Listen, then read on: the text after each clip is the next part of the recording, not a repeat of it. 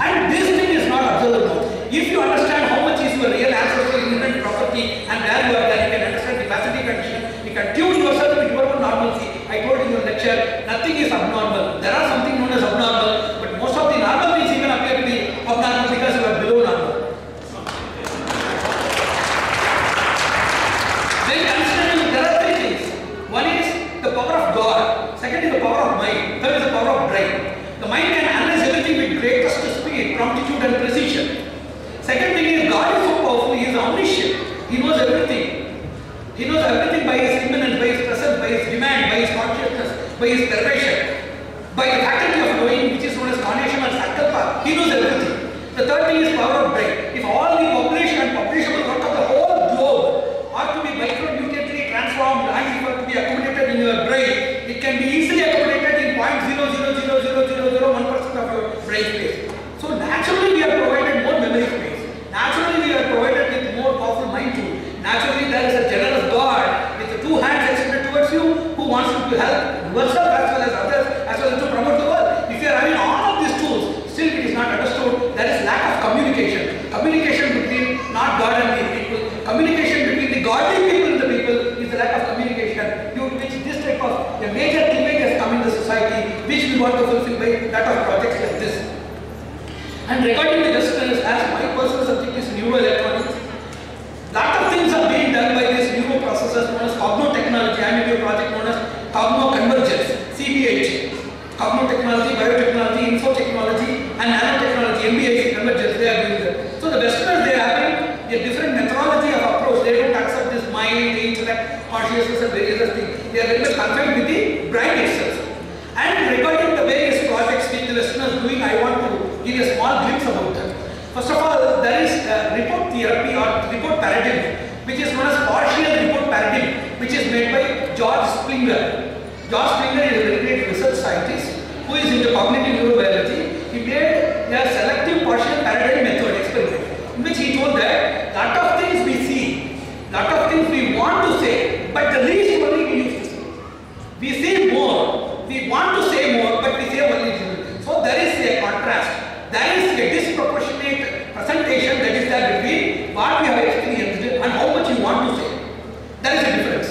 If you have seen, if your experience value is 10 units, your diligence, your enthusiastic zeal to say that will be only 8. If you want to say 8, you can say only 5. If the same thing is asked tomorrow, you cannot say that's all. So this is the problem. This is what he has analyzed. It is known as partial selective paradigm method, in which he has understood this thing, how it can be made. He is talking about something bright, which we are not going to deal at all. We are going to see our own line of action. Second thing is short memory. Short-term memory is there. For example, God has given 3 benefits. One is memory, second is short-term memory, third is forgetting things, oblivion. These 3 things are to be properly managed, just as memory is very much worshipable and great, and it is a grant of God. Forgetting things is also a great grant of God, provided we forget the things that are to be forgotten. The intellect is done by 3 qualities. One is oblivion or forgetting things. Second is a short-term memory. It does not mean that everything you have to memorize. For example, you go to grocery shop daily and purchase things, and you will be having the bills in your house. The bill to the Dobis or the washerman, the bill to the gas service agency. And if a person memorizes everything, it is like Kesha Janana. There was a very great scholar in which you are expert. I counted all the hands in my head. What is the use of the knowledge? So, short-term memory, there are a lot of things which are meant for an action, as well as it is metabolized into the action, transformed into the action. All the other inner ingredients and specifications are to be forgotten. Only the action is to be carried upon. This is known as short-term memory. And Dr. Hilbert Simpson, he is a very great scholar. He has made the chunking method to get the short-term memory. Whenever you are having hardness in facing something, just disintegrate into pieces. Just an example, in phone numbers, in various other door numbers, we used to connect them by the process of chunking. In phone numbers, if they are 10 digit or 8 digit, we used to classify them into 222 or 333 very commonly, so that it can be understood. So, short-term memory, he has proposed a new way known as chunking. And there is a Conrad's methodology of monophonous, and there is a Hebel's methodology by which synonyms are to be read. Conrad says that very simply, we can memorize things if things are monophonous. Monophonous means caught, part, what. That is why poems are easily memorizable and enjoyable rather than that of the prosaic words. The prosaic things are very hard to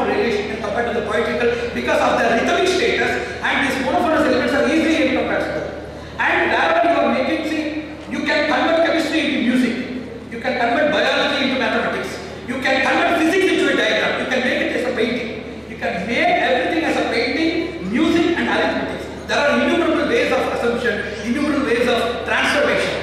That type of transformation is known as epistemomorphosis, in which knowledge is processed in any form. For example, lithographical, right form, phonomorphical in sound form, depimorphical in any depiction or any other picture form. It can be morphometric, it can be having a proper shape at all. It can be arithmetic, it can be algebraic, it can be algorithmic. You can convert anything into anything. That type of universal interconvertibility or intertransferability or interversatility of knowledge is known as medha. We have not talked about intellect or brain in our shastras. We have talked about medha. What is medha? All knowledge particles, irrespective of their disciplinative variation, they are intertransferable, interconvertible, interversatile. They are all composite and they frame a single universal syllable of wisdom known as Omkara. That is the greatness of our system of thought. And these are the various philosophies by which they are understood. For example, long memory is also there. I have to give some example. That which is eternal, like Vedic education, there should be some sort of long memory also. Memories of different types. Thousands of types of memory, I think that I can place within 10 minutes. One is essential memory. Essential memory is, you know only the essence. Need not memorize everything else. That is a wastage of time. Essential memory is there. Second thing is summary. You can say the gist of what you are going to tell. That is known as summary. Outline. You can give an outline of the stuff where it is representing what that you can give. Consummate memory is totally verbatim you can present it. Excellent memory is you know as well as you can do that. So these type of innumerable things are there. Long-term memory is of three types. One is immediately processed. Second thing is processed with order and graduality. And third thing is that is processed by means of a struggle. So it can be insta, it may be strugglesome, it may be procedural. So these are the various types of memories to get things put into long-term inside your mind. It is there in three things. One, the education or the knowledge with which we are going to serve and survive in the world, number one. Number two, the basic knowledge of ethical moral and the living technology by which we are going to sojourn in the world. Number three, the basic knowledge of the purpose of the life, to know about the values and tools of the spirit. These three things are befitting to be in the long memory. All the other things are only befitting to be in the shorter memory.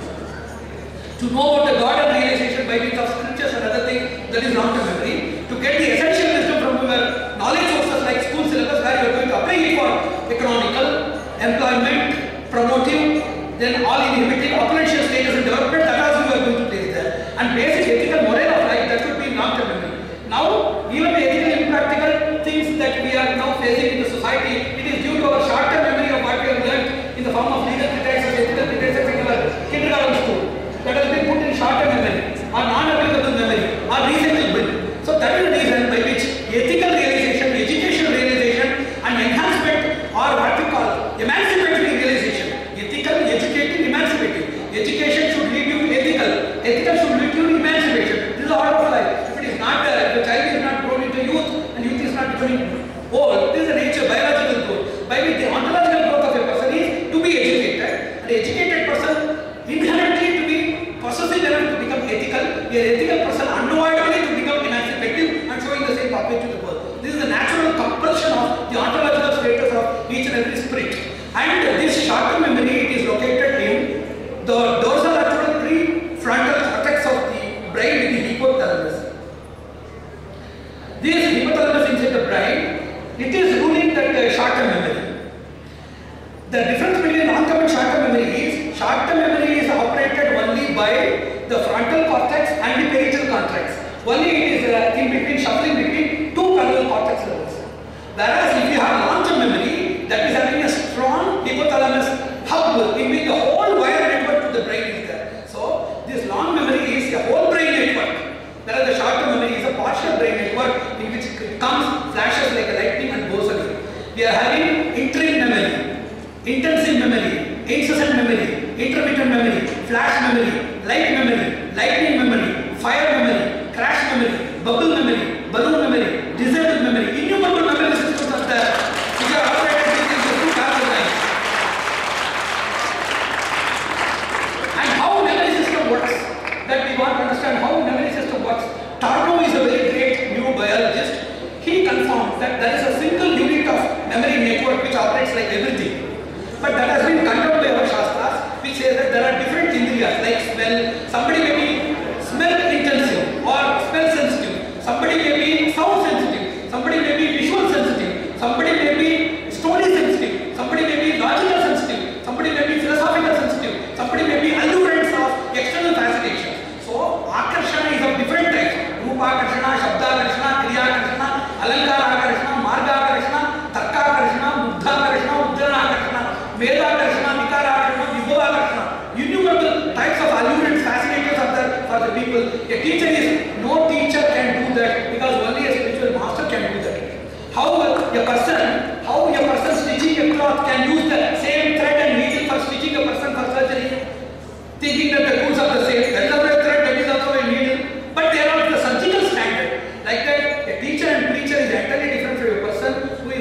stalwart. He is more than 1,000 mothers and he is 2 times as much greater than the government.